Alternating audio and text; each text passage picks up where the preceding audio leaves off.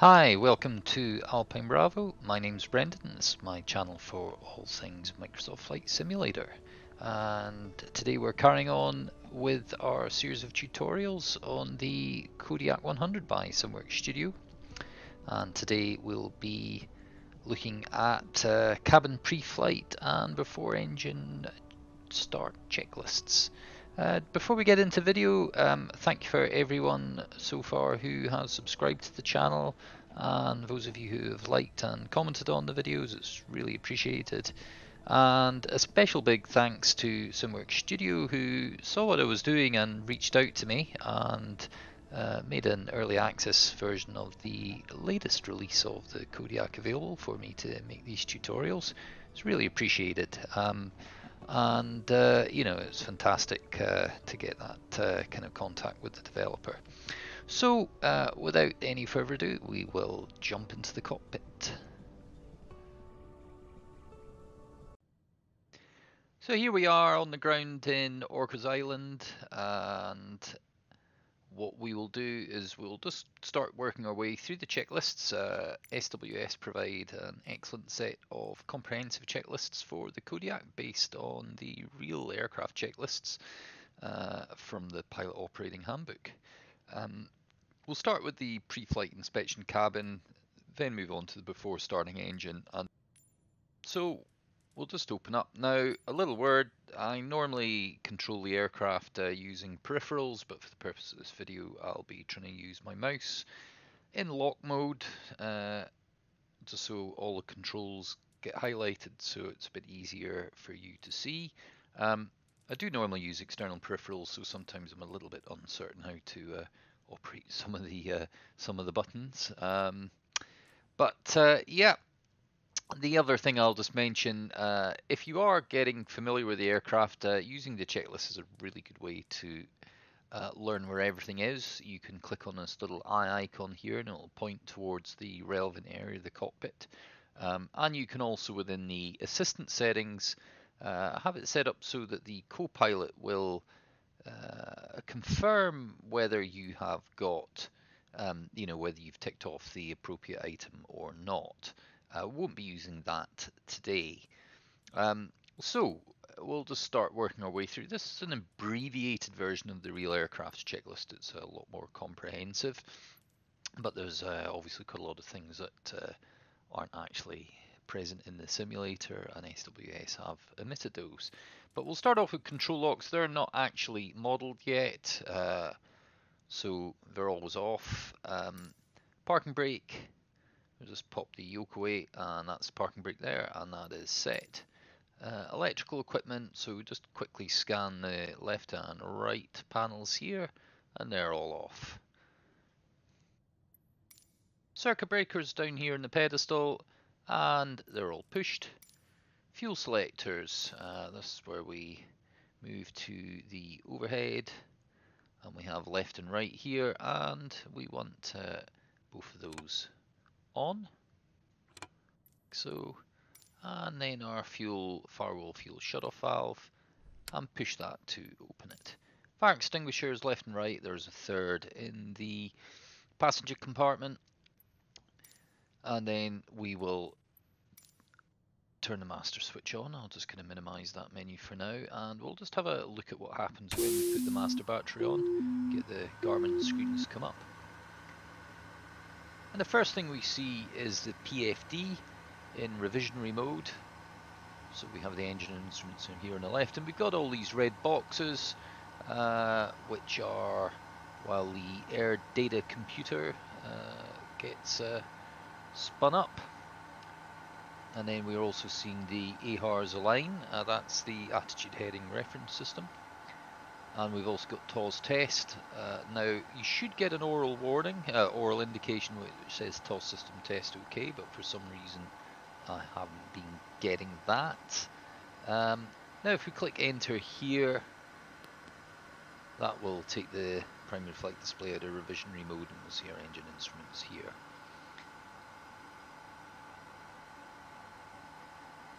So we'll also then return to our checklist. So that was master switch on, master avionics, pop that on. we'll listen for the cooling fan, which is heard. We've already initialized the MFD. Fuel on board, standard 50%, because we've just loaded in with the standard payload. And we've got no low fuel enunciated here on the PFD.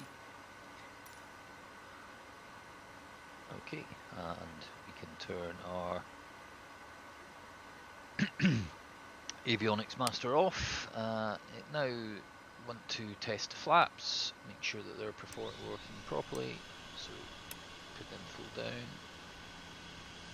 Take a view out the window there. Yep, you can see that they're extended. Okay, trims set to take off now. This is actually a good procedure to go through because it will stop you forgetting. So we'll set elevator trim to there, and then we have the rudder trim to here. I'll just put in some left rudder trim. There we are. Pitot heat. 2 pitot heats left and right. Pop them on. And then you would check for heat. Now it's stall warning test next, and the stall warning is over here. I'll just press that. Stall. That's okay. And master switch off. Okay, and that completes the pre-flight inspection of the cabin.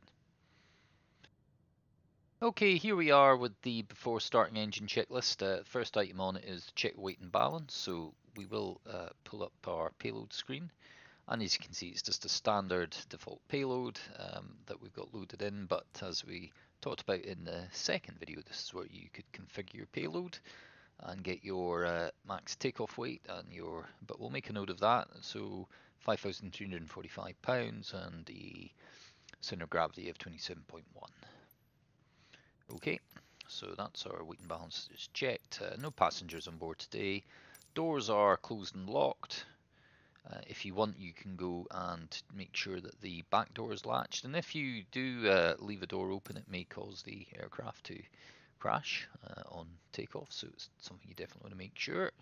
And we'll pop the master switch back on, master avionics, and we'll put on the auxiliary bus as well. So our parking brake is still set. Engine inlet. Now it's worth a bit of a discussion here about the engine inlet. This is the inertial separator, and it's a dual actuated system in this model, which means there are 2 switches. There's the primary, and then there's an override, which is sort of like a backup in case the primary actuator fails. 2 positions. You can either have it open or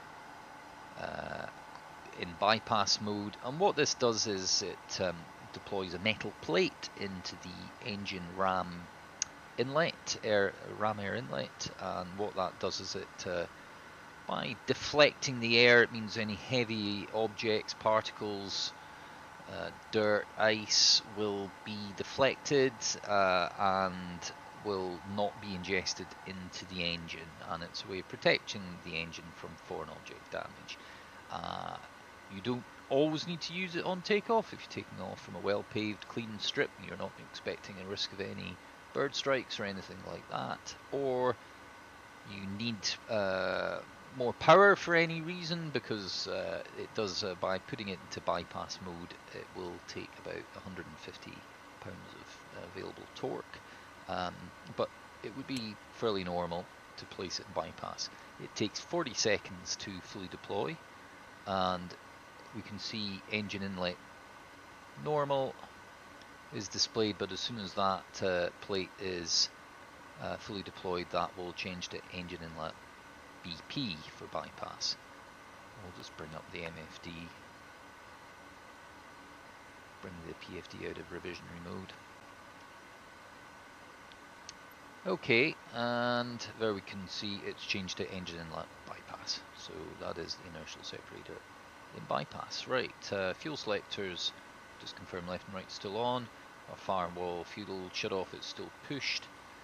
Emergency power lever is normal. Now in the real aircraft or the real G1000, if you bring it out of normal you'd get an indicator on the annunciator on the G1000, but that's not modeled yet. Okay, but that wants to be all the way back in normal, and it's just worth saying that these settings are really important. So it's really got to make sure that all these levers are in the correct position for engine start. So our power, our throttle lever, let's bring the checklist back up. So fuel selectors left and right on, firewall fuel shut off is pushed in, emergency power lever is normal, power lever idle, so it's all the way back but not into beta range, and you should never bring it into beta range. You should never bring it into beta range if the engine isn't on or you are in the air. Prop all the way back in feather position, and the fuel condition lever here is all the way back in cutoff. Flaps are now set to 0, so bring them back up. And circuit breakers are still all pushed. Our cabin heat is off, and that's to reduce electrical load on the system. And our takeoff torque limit, we've got a little mod here available from Flight Sim TO if you're on the PC, which just as a little cheat sheet. You can also look at the manual, and I'll cover this in a separate video in more detail, but just quickly, got an outside air temperature of 5 degrees, and this Orchards Island is at effectively sea level. So, well, 10, it starts at 10, so sea level, so our takeoff torque limit 1740 pounds. Okay, we'll perform our autopilot, or an abbreviated autopilot pre-flight check. The full check would involve testing all the functions, but basically what I like to do is to turn it on, make sure we've got green AP indicated, and we've got functions, and then I might arm heading function, yep, that's working, and VS, and just make sure I can adjust. I'll dial in 800 feet per minute, and we've got a flight director has come up as well. So that's our autopilot, and then turn it off, and there we have the oral tone as well, and that completes the before starting engine checklist. So thank you for watching the video. If you liked it, please hit like and subscribe to the channel. If you haven't checked out the other videos in the tutorial series, please do so. Next part we will be getting straight into engine start. So until then, see you next time.